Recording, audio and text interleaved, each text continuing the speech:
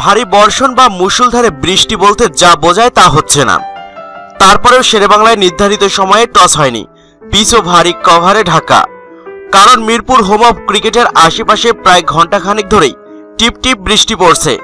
কেউ এটাকে ইলশে গুড়িও বলেন। বৃষ্টির তীব্রতা ও প্রচণ্ডতা নেই, তাতে কি 1-2 ফোঁটা করে হলেও অনবরত পড়ছে। এই টানা টিপ টিপ বৃষ্টির কারণেই বাংলাদেশ এবং আফগানিস্তানের 3 জাতির টি-20 সিরিজের ফাইনাল বিলম্বিত। সন্ধ্যা 6:30টায় শুরু হওয়ার কথা থাকলেও সেটা হয়নি। নির্ধারিত সময়ে 30 মিনিট আগে টস হয়, সেটাও বৃষ্টির কারণে হয়নি।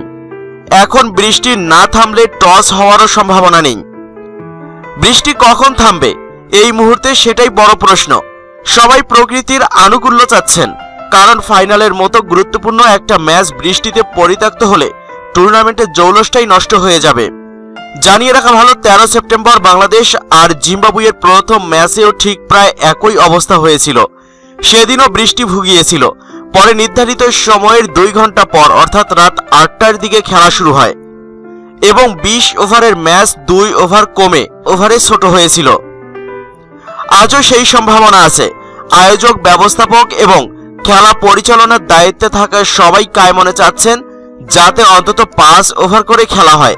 বিসিবির অফিসিয়াল স্কোরার হাবিবুল্লাহ জানিয়েছেন, যখনই খেলা শুরু হোক আর যে কয় ওভারের ম্যাচই হোক না কেন, রাত 10:40 হলো খেলা শেষ করার সর্বশেষ সময়।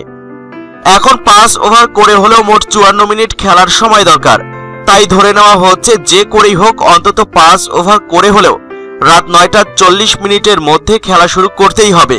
তারও অন্তত মিনিট 15 আগে হবে টস। আর রাত 9টার মধ্যে হয়তো শেষবারের মতো মাঠ এবং পিচ পরিদর্শন শেষে খেলা শুরুর সময় নির্ধারণ করা হবে।